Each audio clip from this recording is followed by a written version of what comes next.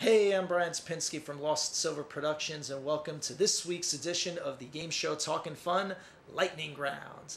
And yes, I am still shocked that there are 78 bathrooms in Buckingham Palace. Any of you guys watch Winsanity last night and find out that number? Just why? Somebody tell me why. Okay, you know what? Just forget it. Let's get to the real news this week. Let's get the big news out of the way first. You probably heard it yesterday, but in case you didn't, ABC issued a press release yesterday announcing that all four of their classic game show revivals, To Tell the Truth, Celebrity Family Feud, The $100,000 Pyramid, and Match Game, have been renewed. The four shows have averaged 5.2, 8.2, 7.7, and 6.5 million viewers in their respective runs so far. This is big news for classic game show fans. Now, I personally admit, like a lot of the hardcores out there, I'm a little surprised that To Tell the Truth got revived as opposed to the others. And I know that's probably the one out of the four that the hardcores have been the most critical of. But either way, it's a win because it means all the classics are coming back, and believe me, it's already been causing a lot of speculation as to what revival ABC is going to try to do next. I know you're trying to get in my mind, so you probably know what I'm thinking. No, I'm not even discussing it. So just leave it alone. It is what it is, and believe me, we are happy.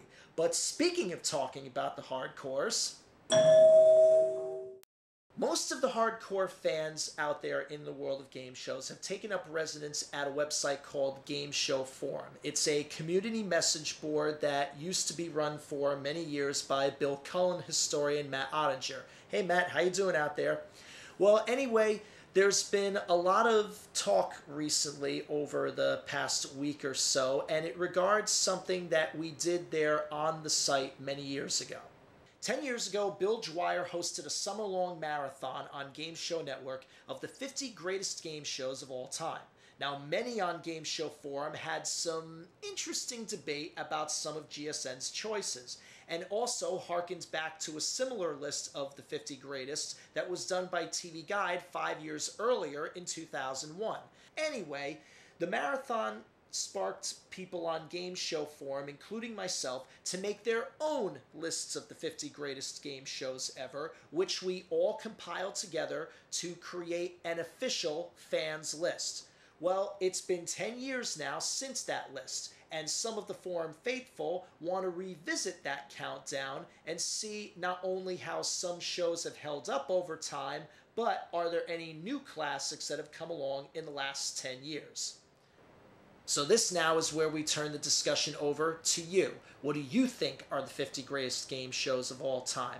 And out of those, do you feel that any of those 50 greatest are new classics of the past 10 years? I can think of a couple that I already know are going to make my list, but let's see what you think. Let us know in the comments section below as to what you think some of the 50 greatest are, and if some of them are new classics of the last 10 years. And if you want to get in on the official vote, head over to www.gameshowforum.org. If you don't have an account there already, sign up, get one, and submit your votes for the discussion. They're taking votes until August 22nd, and as like last time, they're going to compile the brand new list together. So let them know what you think. Let's bring in even more fans than ever to make the new official list of all time.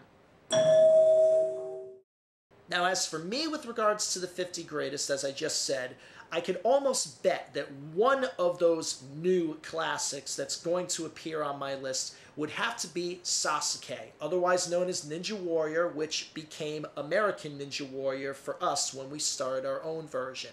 Now, for us here in the States, we've been strongly familiar with Ninja Warrior now for 10 years as well, because the now defunct video game channel G4 brought over the subtitled versions of Sasuke and presented it as Ninja Warrior here in the States, and that's where all the fandom with it got started.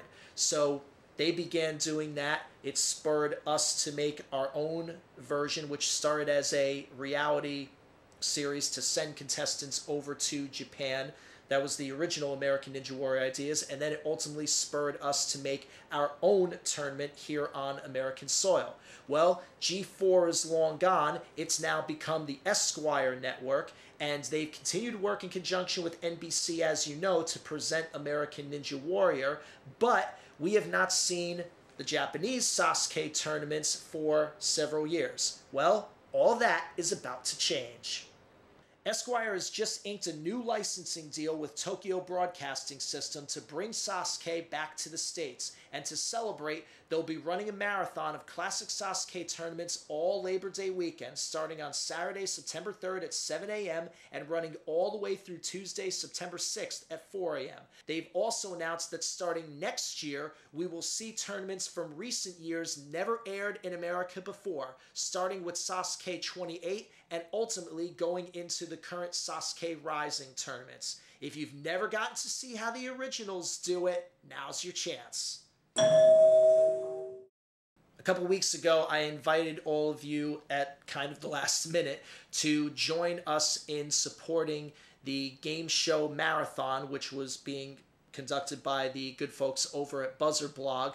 That took place a couple of weekends ago. They were raising money for Child's Play, which gets video games to kids in hospitals to help them be able to, get over the strifes of being bedridden and things like that. Well, I'm happy to say that that game show marathon was a rousing success. They raised over $6,200 for Child's Play, and if any of you out there contributed, we're really thankful for you for that. Well, it's time to get ready to be a part of the donation process again and lend your support, because now we're heading out west this time.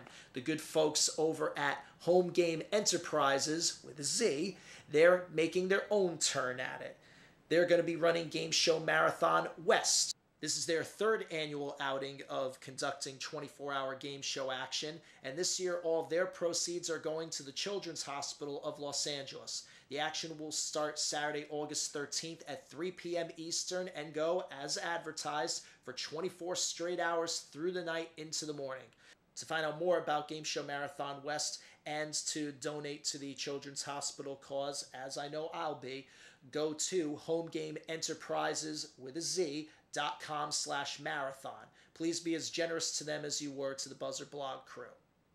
And on the subject of these classic game show reproductions, those of you in the New York area, and if you're anime fans too, you're going to get to see us at Lost Silver Productions doing our thing coming up in 2 weeks, right in the heart of Times Square at Liberty City Anime Con. It's going to be taking place right at the Crown Plaza Hotel.